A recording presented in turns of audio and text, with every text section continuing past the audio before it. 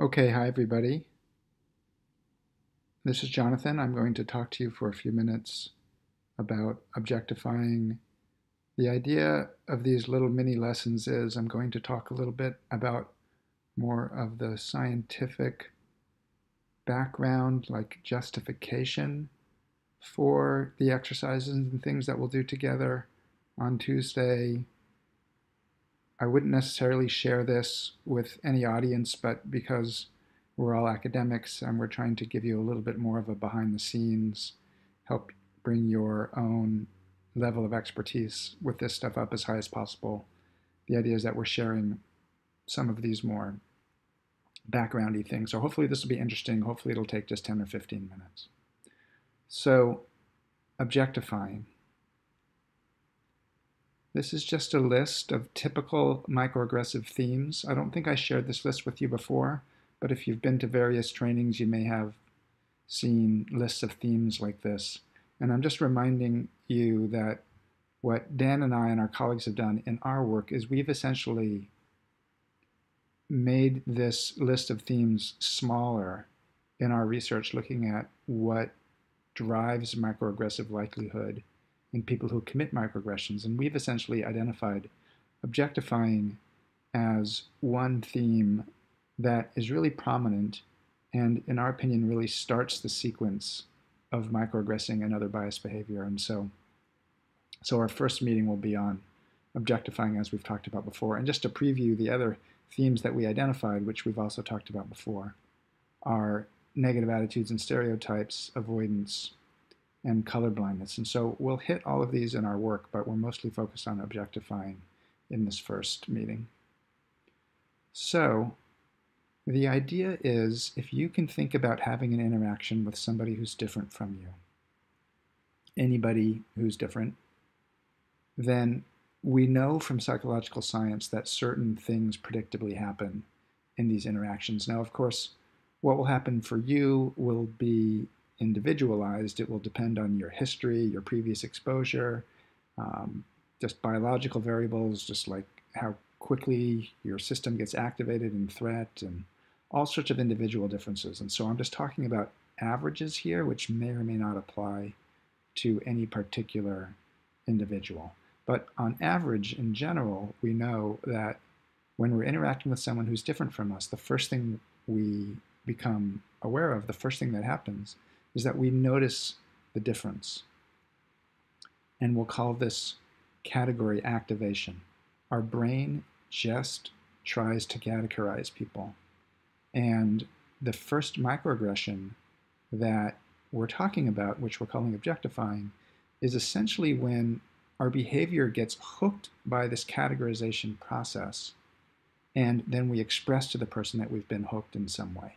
So some typical classic objectifying microaggressions that we would label as primarily a category activation issue are when you see this man and you think he looks like Morgan Freeman, and you say, hey, anyone ever tell you you look just like Morgan Freeman? This Morgan Freeman thing is an issue for certain black men. I can tell you because I've spoken to several about this. And the thing you have to understand, and that's important to recognize, is we may think this guy looks like Morgan Freeman, but in his experience, the only people who ever say, hey, you look just like Morgan Freeman, are white people. In other words, he doesn't get this from black people. It's about getting hooked by his racial features and not really noticing him as an individual. And if you just look at these broad racial features without noticing the individual, then you can say, hey, you look just like Morgan Freeman. In any event, we can talk more about this particular example if you'd like. Some other really classic examples are seeing this Asian woman, I think you're all familiar with this one, and asking her, where are you from? And then when she says, oh, I'm from Issaquah or wherever, you say, no, I mean, where are you really from? Because you've been hooked by her Asian features. And when she says Issaquah, that doesn't satisfy your brain needs to categorize her with something Asian. And so then you persist, and that's where the microaggression shows up. The classic, can I touch your hair? You've been hooked by her hair. I had a workshop participant come up to me just last week and say, well, I just think going up to her and saying, can I touch your hair, is rude. I mean, why would you do that? It's just a rude thing to do. I don't understand why it's racist. And this was a white man who was saying this to me. And so I asked him, I said, has anyone ever come up to you and asked to touch your hair? And he said, no, never. And I said, me neither. It's not just rude, it's rudeness after you've been hooked by her African-style hair, by her racial features. So of course it's rude, but it's rude is the expression, but the underlying process is this racial hooking that happens. You see this woman, and you can't figure out, the categorization process isn't working. Is she Asian? Is she Latinx? Is she white? I can't figure it out. And so you get hooked and you ask, what are you? So these are just some quick examples of objectifying. I think it'll be fun for us as a group to come up with other examples as well. But for now, I'm going to move on and just give you some of the underlying science. So the first thing that happens when we're interacting with someone who's different from us is we notice the difference. And so this is a research study from Ito and Erland about 17 years ago. That is one of the ones that has been really highly cited on this topic. It shows evoke-related potentials. It shows brain responding down to the millisecond when you're looking at a white face versus a black face. These are white participants in this study. And what you can see is just the little blip right here. You're getting a stronger attentional focus to the black face if you're a white person than you are to the white face. You're just noticing the blackness really quickly. You're actually noticing race slightly quicker, even though I don't have a picture of it, than you notice gender. But gender is actually just on the heels of it, a couple milliseconds later. So there's a bunch of studies now that suggest that early attentional processing, well before our awareness, encodes racial category information in just about 100 milliseconds. It happens super quickly. Again, the first thing that happens when we're interacting across difference is we notice the difference. This is an image of the fusiform face area, fusiform gyrus. The fusiform face area is one of the parts of the brain that helps us individuate faces. It's the part of the brain that lights up when we're really trying to recognize and individuate somebody.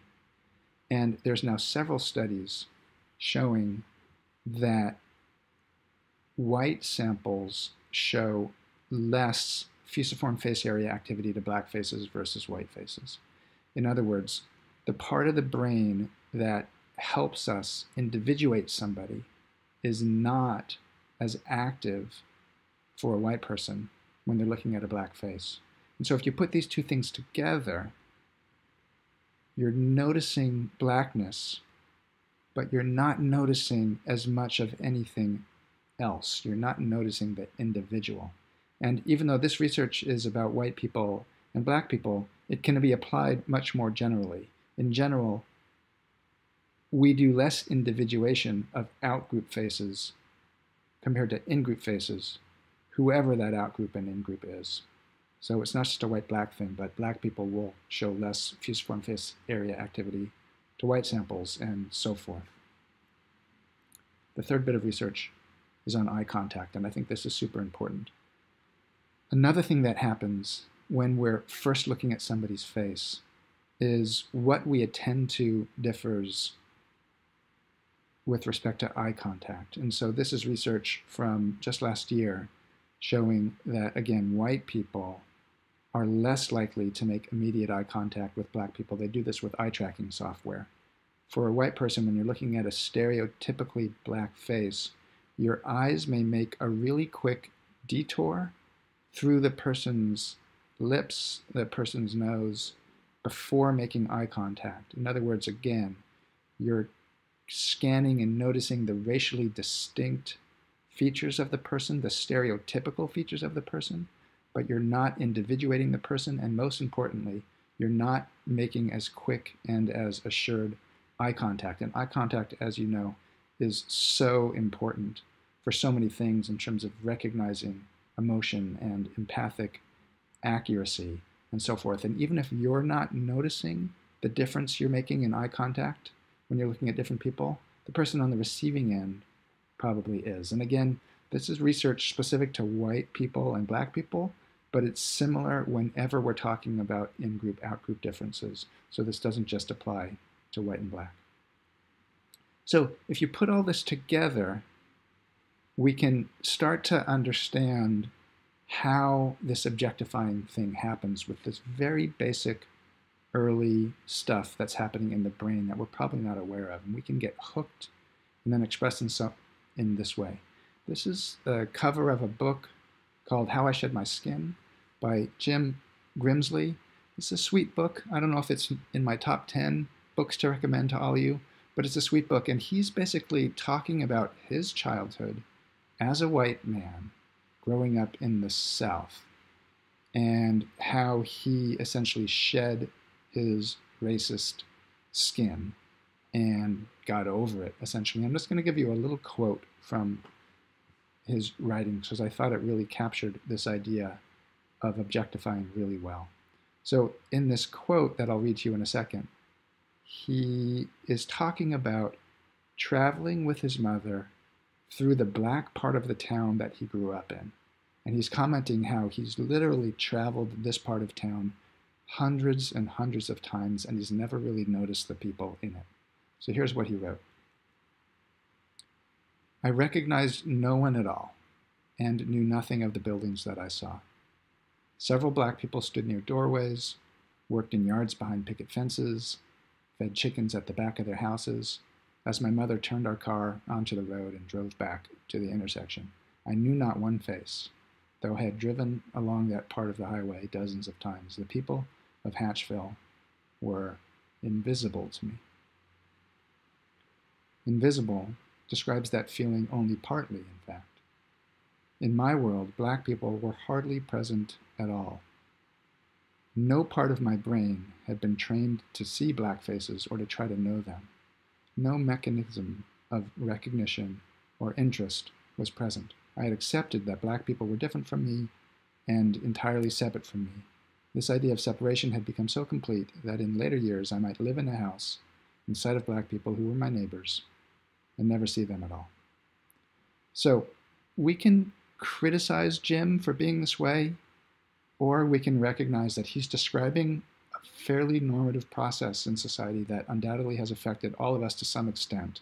And again, we could apply this to white people and black people, and I think there's a historical and contemporary reason to do so, but it's also important to apply it across any in-group and out-group. We can apply it across gender, we can apply it across age, we can apply it across all sorts of differences in identity that will matter to us as we have our discussions. So if we go back to this slide, we can try to see how these processes that I just described are common themes underlying these very different examples of microaggressions.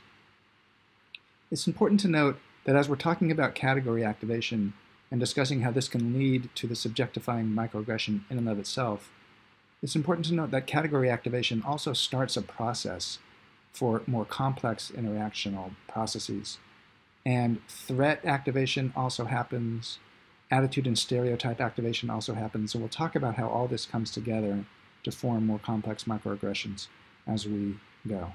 For now, however, I just want to talk more about objectifying and how we're going to practice these ideas of noticing, and individuating in response to objectifying. And so when I say noticing, I mean mindfulness and I mean unhooking. So mindful awareness of subtle activations in your mind and body when interacting with people who are different from you, unhooking from what is activated rather than expressing what is activated. And then this idea of individuating and considering identity as complex and nuanced, not just a function of race, and attending to the unique characteristics and qualities of people. So these are the things we're going to work on and practice together with some exercises. A little background. There's actually a lot of research on mindfulness and how mindfulness helps with this exact thing. I didn't quite know the most effective way to convey this research to you, so this slide might not be it, but I just give you some of the titles of some recent research on the effects of mindfulness on the automaticity of responding and on stereotype-activated behaviors and on prejudice and so forth. There's quite a bit of research suggesting that we can do this. And here's just one study. This is a quick study where they simply gave people the implicit attitude test. They gave them a race IAT and an age IAT after either 10 minutes of basic mindfulness meditation or 10 minutes of a control in which they had the same narrator talking about something neutral for 10 minutes. And after just 10 minutes of mindfulness, you can see differences in activations of implicit bias for both race and for age as measured for the IAT. And this effect holds up under a number of different protocols now. Mindfulness seems to really make a difference. So that's why we'll be practicing it together. Okay, so finally I will talk for just a minute or two about this idea of individuating and, in particular, considering identity as complex and nuanced, not just a function of race, and attending to the unique characteristics and qualities of people. This is one way of looking at this issue of identity. It's a bit of a simplification, but hopefully it's a useful simplification. And in this model, we have 3 levels of identity. And so it starts with the universal level. And so the idea of the universal level is these are things that we all have in common as human beings. Other levels of identity don't really matter here. We're all human beings. We all have basic needs, although there are differences with respect to how much those basic needs are met. We all have the capacity for feelings as Homo sapiens, as humans. We all manipulate symbols and logic to some degree. These are things that define us. We all have some amount of self-awareness. My cat is meowing, I apologize. And we all have self-efficacy, or at least a yearning for self-efficacy. And so this universal level is important, and it's also a level where people can get caught. This is where colorblindness shows up, when people are up here at this universal level all the time, rather than recognizing the importance of the group level of race and racism, which is the next level. So we all also have a group level. And here are some dimensions upon which we vary at the group level. And then, of course, we all have an individual level where we are relatively unique from each other. And what I want to say here is that we can get into trouble if we stay at the universal level and recognizing the group level, recognizing identity and how identity plays into dynamics of power and oppression in our country and our world is extremely important. But for this moment, when we're talking about objectifying, I actually want to lean in to the individual level. Because when we're talking about getting hooked by somebody's racial features and individuating, it's partially about disconnecting from our social constructs of race that hook us and instead really seeing the individual. So, for example, in my case, in terms of race and gender, I'm a white man. And when we're doing an analysis of dynamics of power and oppression, then it's really important for me to recognize how I experience a lot of privilege and power at that level, and to work to really understand that deeply and to have that understanding conveyed in my actions. However, when we're talking about objectifying, I want you all to know that my identity, how I experience myself, how we all experience ourselves, is much deeper and more complex than just race or just gender. So, for example, I'm a white man, but I'm also an Ashkenazi Jew. And my family's from Poland, and I identify with that. But ethnically, culturally, I feel a real kinship with Brooklyn, New York. And at the individual level, I am 52 years old. I have an older sister. I have a small family. My mother was an alcoholic. I have a 15-year-old daughter. All this is really important to my identity. So as we talk about individuating, we're wanting to disconnect from just these basic social constructs of race and gender that we're taught that aren't accurate, and really lean into a wonderfully complex and nuanced sense of individual identity and get curious about it when we're looking at people. So that's it. There's much more to say about that. I'll leave you with a teaser for what we'll do on Tuesday, perhaps if we have time. These are 6 pictures of people who strongly identify as black.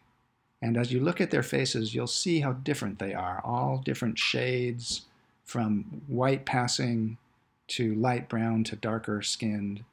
But these are people who strongly identify as black. In fact, they each are the direct descendants of very famous slaves in our country. So just take a look at these 5 women and 1 man for a moment, and we'll play with this more. This is just a teaser for what we'll do together on Tuesday. And so with this teaser, I'm going to end now, and we'll talk more. Okay, bye.